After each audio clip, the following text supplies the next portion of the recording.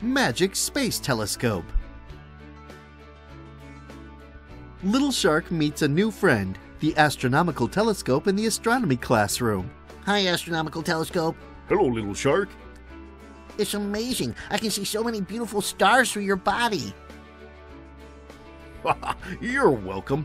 Actually, there's a telescope which is far more powerful than me. Oh? Oh, where is he? Oh, he's in space.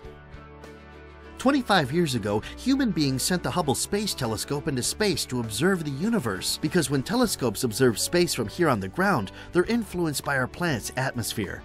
Therefore, people started to put telescopes into space, which allowed human eyes to look deeper and further into the universe.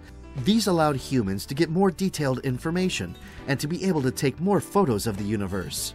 So, the Hubble Space Telescope is really great. A question then. How was the astronomical telescope invented? In 1609, Galileo created a 4.2 centimeter caliber and 1.2 meter long telescope. He used a plano-convex lens as an objective lens, and a concave lens is used as an eye lens. He used this telescope by pointing it up to the sky and made a series of very important discoveries. From now on, astronomy has entered a telescope period. I see. Thank you so much, telescope. Goodbye. Oh, bye-bye.